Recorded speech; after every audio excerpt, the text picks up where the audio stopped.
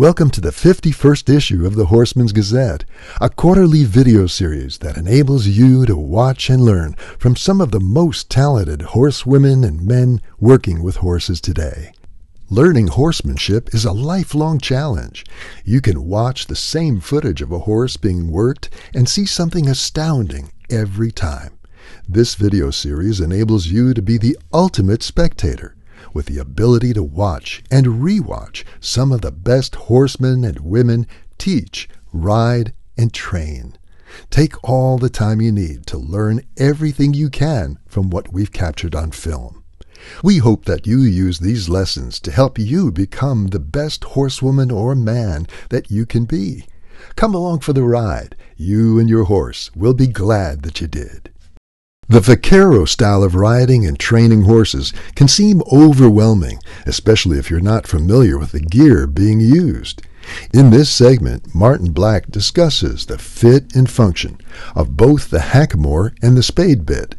Understanding how these pieces of traditional equipment are designed to work is essential before you would use them on your horse.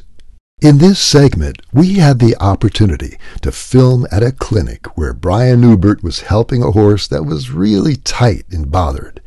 Watch as Brian demonstrates some things that you can do with a tight horse that can help them be more comfortable. Having your horse prepared for the farrier can help it be a positive experience for everyone involved. In this segment, you have the wisdom and experience of two incredible horsemen, demonstrating and discussing what picking up the feet means to a horse, and strategies for helping that horse be comfortable having his feet handled. Whether you're trail riding for pleasure or competition, knowing that you're prepared for obstacles you may encounter will give you and your horse confidence. In this segment, Amy LeSatz outlines how to prepare a horse for the slicker, on the ground and then under saddle, so that you'll be ready when the rain starts falling. Tom Dorrance used to say that a mule is like a horse, only more so.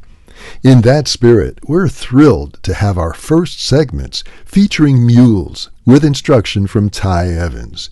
In this segment, Ty demonstrates how to improve the turnaround with several exercises that address both the physical and mental aspects of the maneuver.